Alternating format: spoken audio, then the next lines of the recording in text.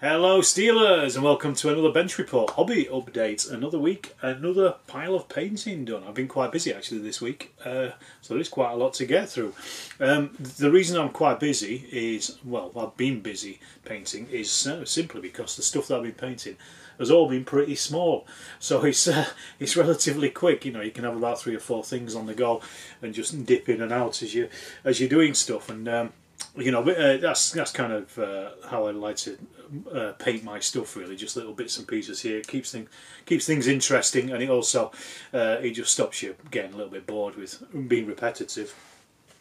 I mean, so this week there have been mostly aircraft I've been painting, as well as a few other bits and pieces. The first ones were the G3M1 Nels. I got these painted up. These are the 1600 ones from Sabotaged. So these were nice, again, lovely little figures designed by Jim Muir. Really, really beautiful. I also did the G4M1 Bettys as well.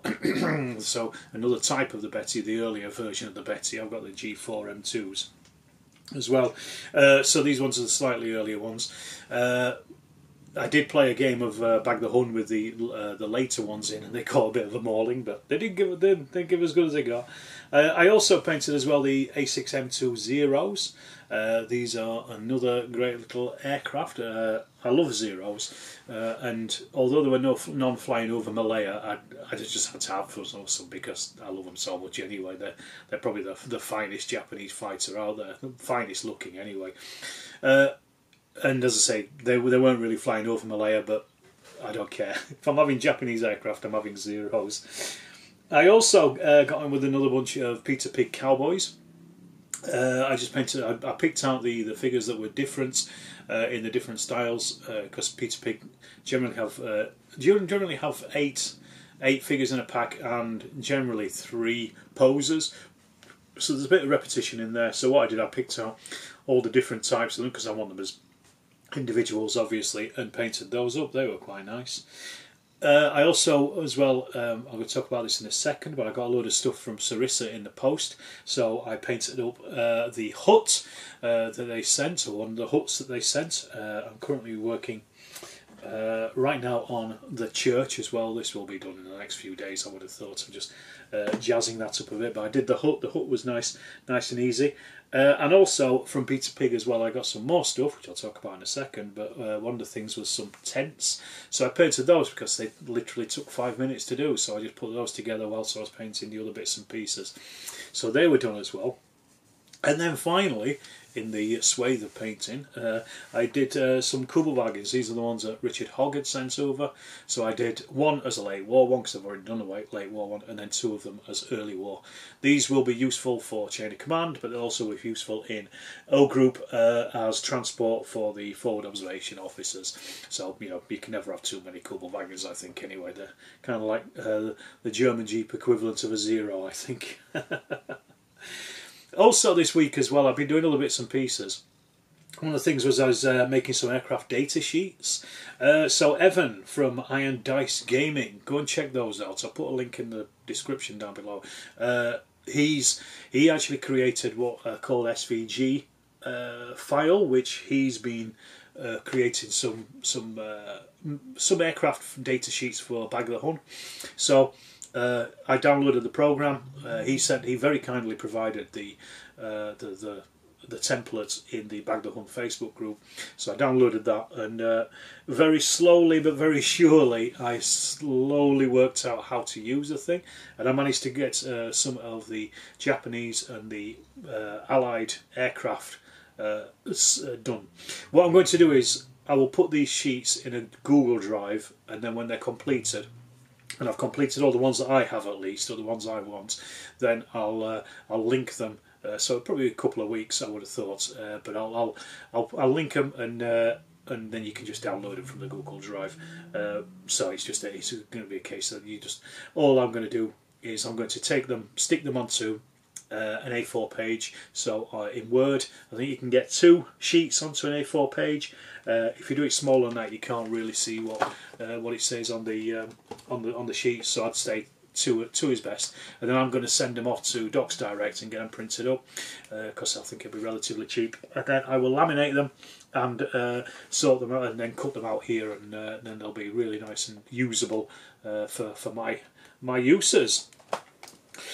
And then that takes us on to the post. So again, this week has been a lot of stuff has come through. I think there's been delays because of the couple of bank holidays, so a lot of my stuff I bought over the last few weeks had been delayed for a little while. I know this because the post lady actually brought some stuff up for me because she knows me, and she brought it up specifically to drop it off for me because it was sat in the sorting office.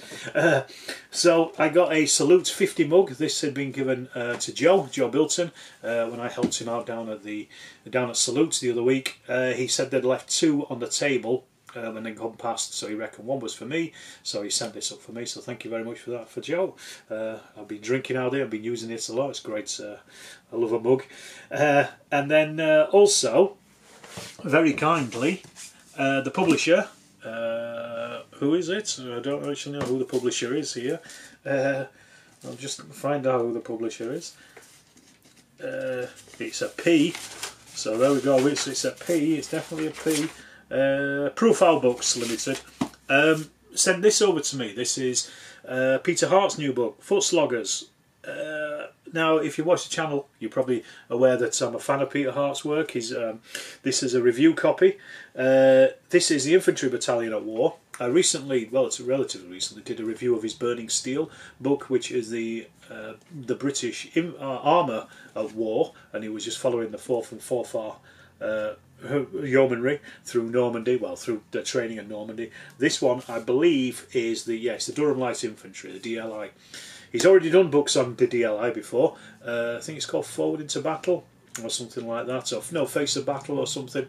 I have read it, and it was good, but that was about the Italian campaign. This is all about their training all the way through. So I'm going to read this, and I will do a review of it because, as I say, it was being sent as a review copy. So it's only fair that I give back by doing a review of it. So, but thank you very much if you are watching, Peter, and if you got that signed up for me. I don't know if I'm on their list or what. The other thing I got as well in the post was this, Defending the Ypres Front, Trenches, Shelters and Bunkers of the German Army, by Jan Vaquilia and Christoph Bleek. I think I was pronouncing the names. This, I think, was originally published in Dutch in 2016. So this is a reprint in English, and it's all about the German defences on the Ypres front. So it goes into great detail, really, about the construction of their trenches and of their pillboxes and observation posts and stuff. So if nothing else, this is going to be a fantastic resource just for creating Ypres specific German bunkers and things for Through the Mud and Blood, or even for square bashing and stuff. So looking forward to diving into that. I just haven't got a chance to yet, but it was on sale through military press, naval and military press. I think it was only about £4 or something like that, so I couldn't really pass that up. So yeah, I got that as well. That's another book to add to the list of things that I'm never going to read. The other thing I got as well was a Stalingrad insert by Folded Space. This is for the Undaunted game. Now they do get a plastic insert with Stalingrad, but it's okay. But the token box is not great. There's not, you've got to kind of jam everything in a little bit, and it fits. But this is really good. It's a really beautiful full colour, and it is actually the official one as well, so it's been licensed by Osprey Games. Full colour. You don't even need to glue this, and it goes together really well. I am going to glue it just because some of the components are quite heavy, but it's just a great addition to what is a great game, to be perfectly honest. And I think it's it's well worth the money that it is. It's not cheap, but it is worth it. And I'm a big fan of box organisers. I think they're great things. Also, on top of that, then, I mentioned them previously. I'd got some buildings. Excuse me, Tanya. You having a laugh? I got some buildings here from Sarissa. So I've got a couple more here. I bought 2 huts. So this is the second one I haven't built yet. I bought the church as well, the little wooden church, which I'm part way through building at the moment. I also got some roof tiles as well, just to make them a little bit more attractive and interesting. And I did get a water tower, but they sent me this, the North American Double Arch Extension Bridge. So I got in touch with them. Unfortunately, it's only the centre bit of it, I think. It's not even the end bit, so it's relatively useless to me. But I got in touch with them, and they're just going to send me the water tower out. And it seems like they're going to let me keep it for free, because they didn't reply to my question as to how to return it. So thank you very much, Sarissa. You're great customer service, as you know, always. I think these things should be certainly publicised. And speaking of great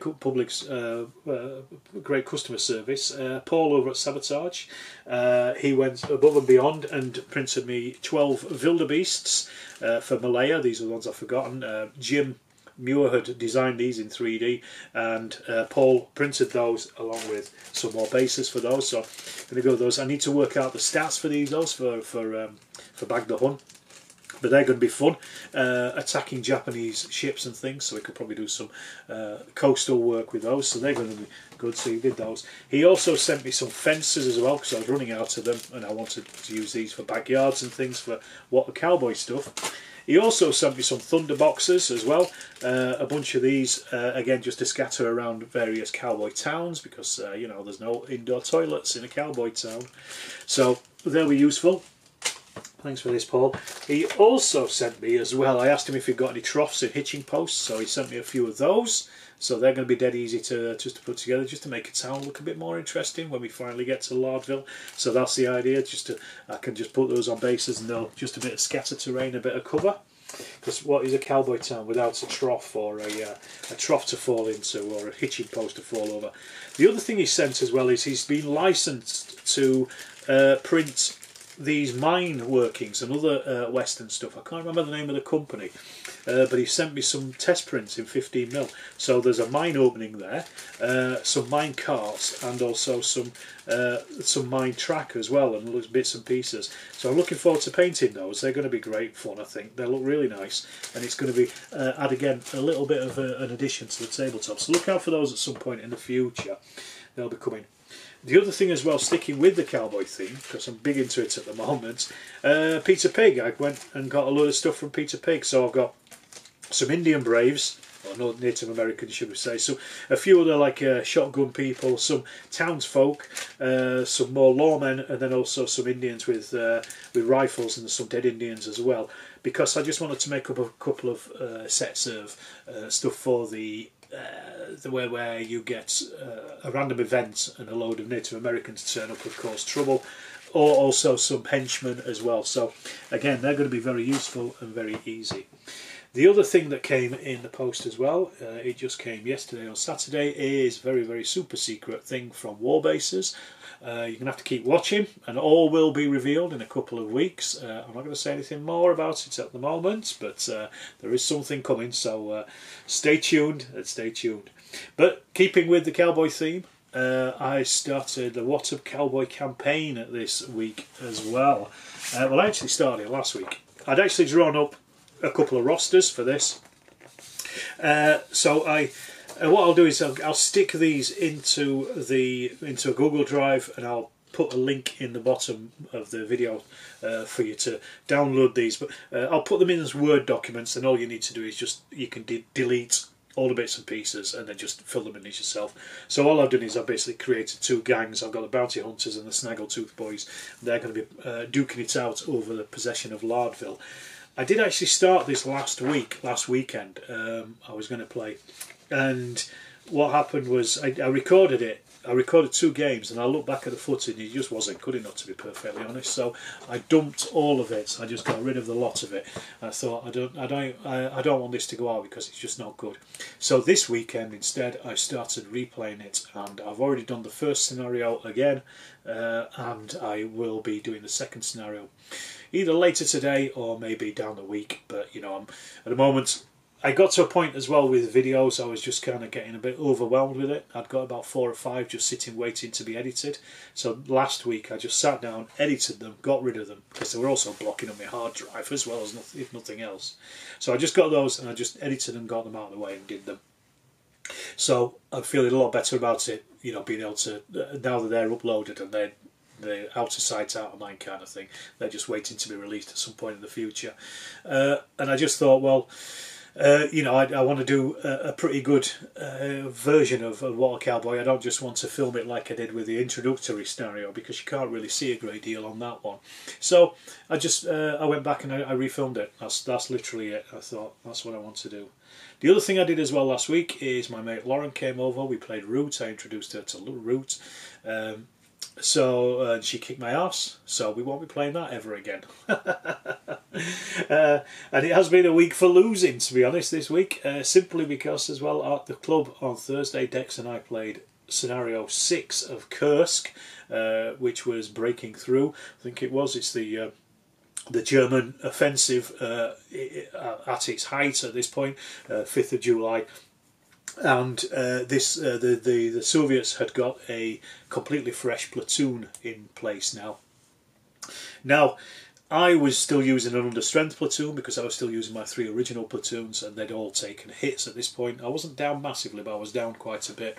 And I completely underestimated the size of those Soviet platoons. I'd forgotten, because for the last few games, Dex has been completely under the cosh, and he's lost about a good third to a quarter of his men in each of his sections. So he was really down. He was down from 4 down to about 2.5 sections, I think, in the last game, and I'd completely forgotten that they got 4 sections in their platoons.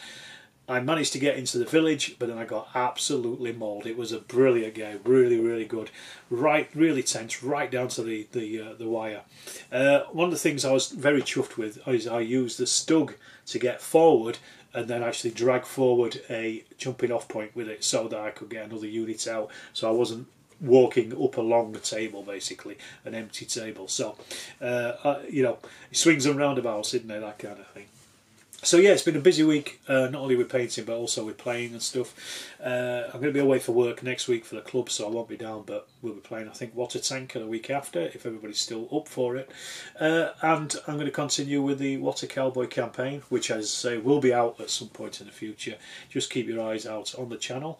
And I'll leave it to that. I'll just say, if you're not already subscribed, please do hit that subscribe button. You can also check out the Patreon and channel memberships as well if you want to help support the channel. And I'll see you in the next Hobby Report Bench Update.